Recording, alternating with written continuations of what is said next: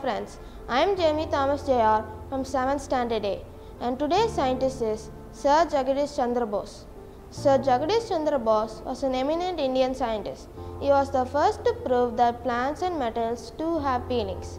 He was a pioneer in microwave optics technology. He was the first to show that semiconductor rectifiers could detect radio waves. Jagadish Chandra Bose was born on November 30, 1858 in Mymensingh, now in Bangladesh. He had his early education in a Bengal medium school. In 1969, he was sent to Calcutta to learn English and was educated at St. Xavier's School and College. He was a brilliant student. He passed the BA in Physical Sciences in 1879. In 1880, Bose went to study medicine at London University, England. In 1885, he returned from abroad with a BSc degree in natural science to Bose. In 1894, Bose decided to devote himself to pure research. He plotted in detail the voltage current characteristics of his junctions. Nothing there non-linear characteristics.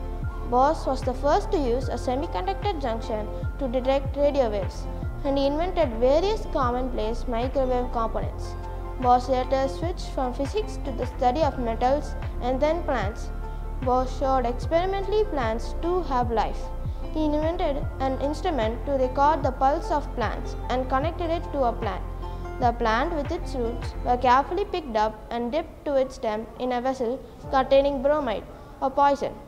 The plant's pulse beat, which the instrument recorded as a steady to and fro movement like the pendulum of a clock, began to grow unsteadily.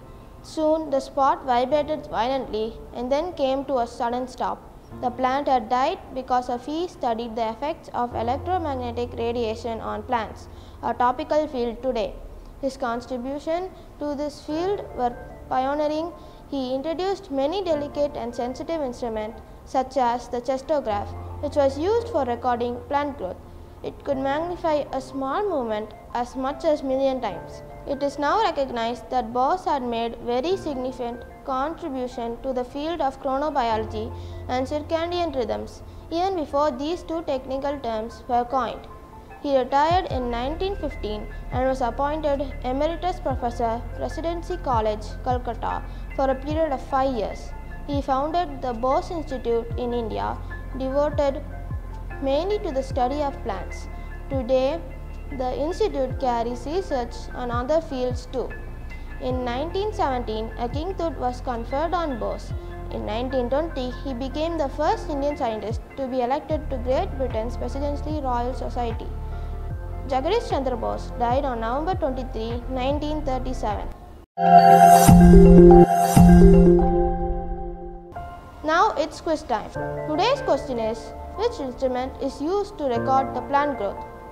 Stay tuned, keep watching, thank you.